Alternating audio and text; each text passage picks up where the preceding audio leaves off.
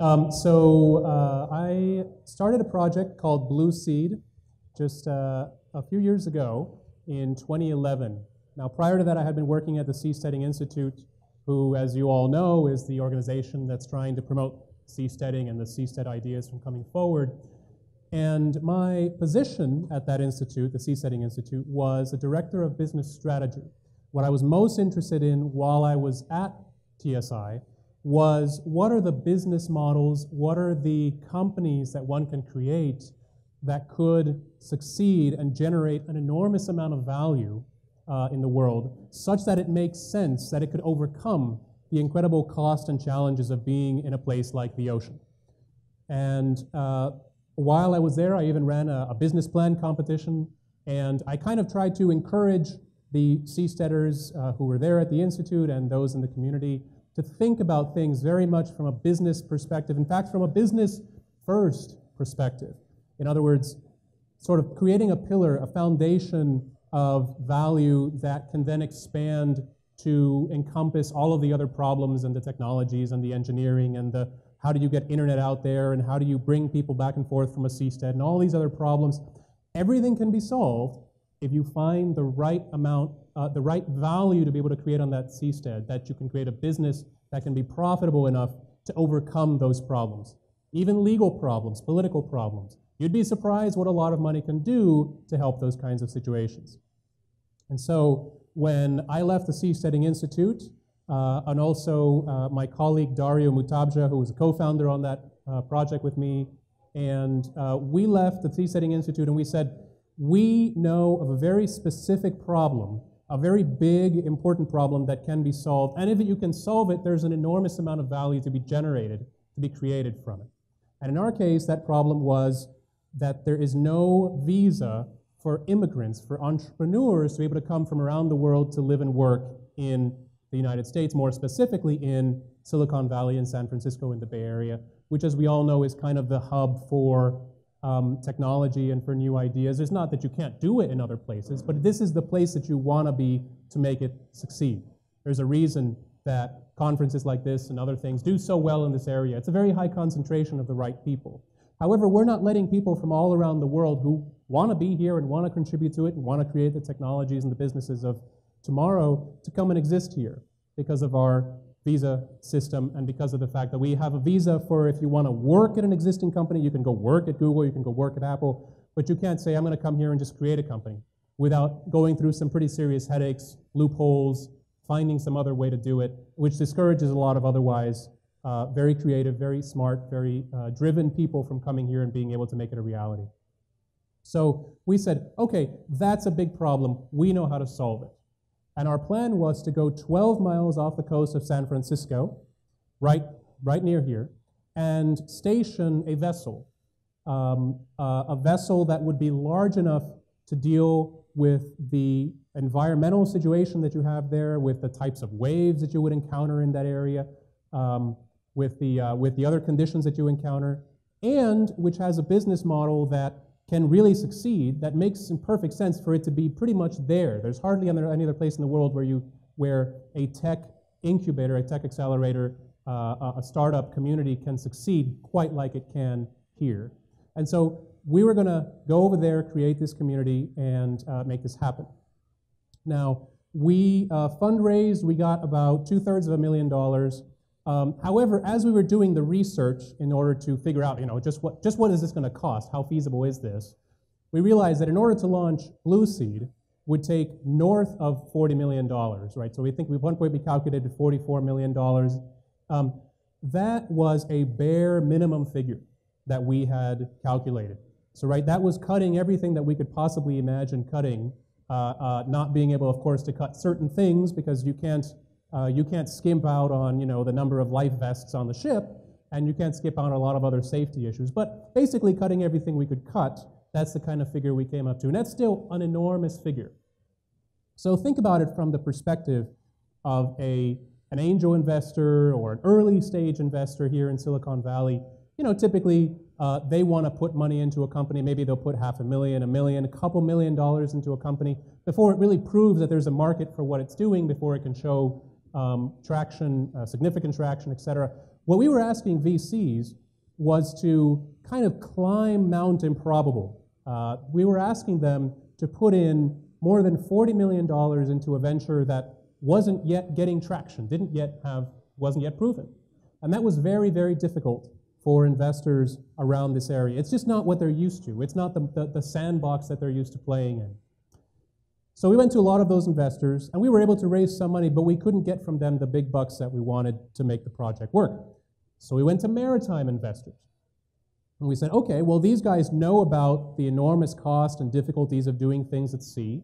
They understand the maritime industry, they understand cruise ships, et cetera. And we would explain our business model to them. Look, we're going to have a bunch of startups on board, entrepreneurs from around the world. We're going to take a little portion of equity from each of those startups, which in effect gives us the kind of risk-return profile of a VC firm itself. And they said, oh, that sounds really great. They would talk to us about the ship. They would say, oh, cool, what are you going to do with this? How are you going to deal with that? And the whole startup component, their eyes would glaze over and they'd say, well, we don't know anything about that. We don't understand that part. We're really excited about the sea stuff, the maritime stuff. We don't know anything about startups.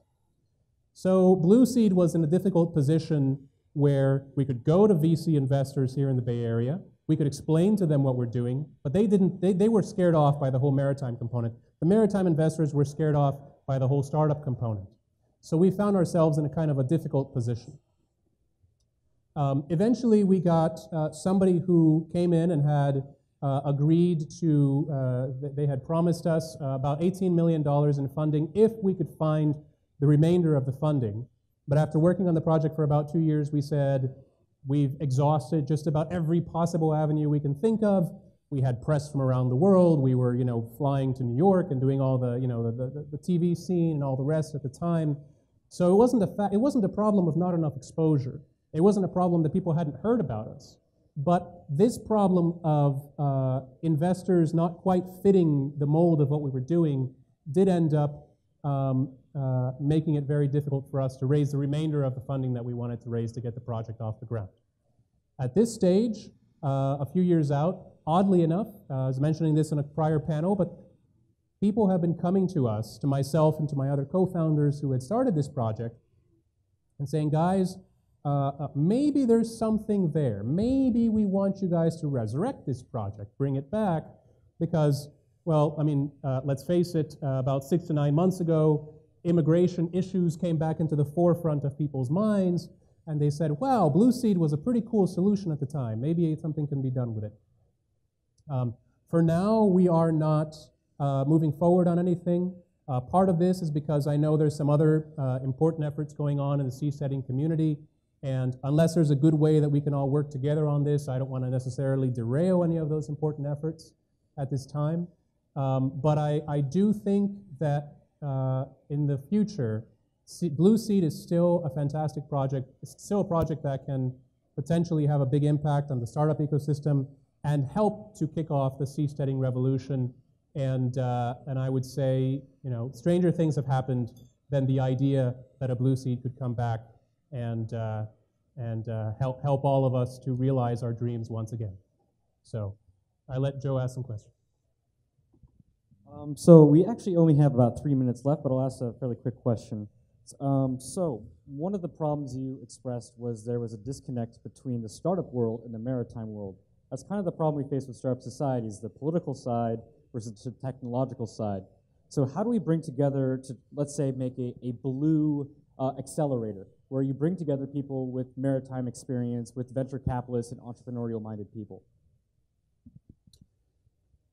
So I think it's in our experience, it was difficult to teach maritime investors, in particular, about the benefits of startups and the kind of unicorn nature of a startup, right? That you have this profile where you can expect most of the startups in your portfolio are not going to return you any money. Some of them will return you something, and just a couple, if you're lucky, will make it big for you and will make sort of the whole thing worth it, right? So that was the difficulty that maritime investors had with our project.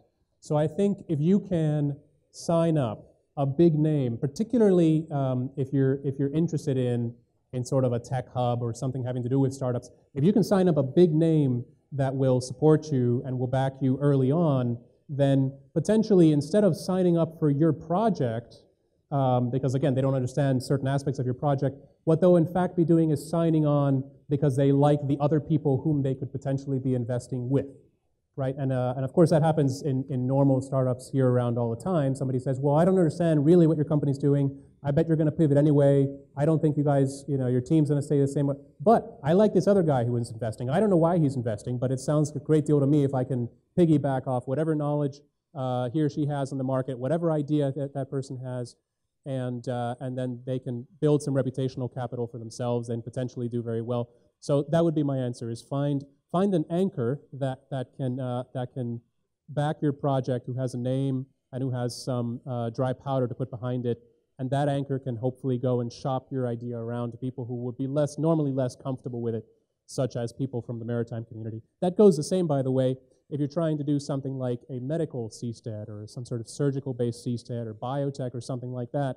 Go into somebody in that field and then have their big name, their reputation, be able to pull in investors from these other fields like the maritime industry that you're going to want to have on your side, that you're going to want to have their expertise, you're going to want to have their capital and their ability to make phone calls on your behalf to make it happen. So that's a call to action, everyone, so let's get on that. All right, that's all. Thank you.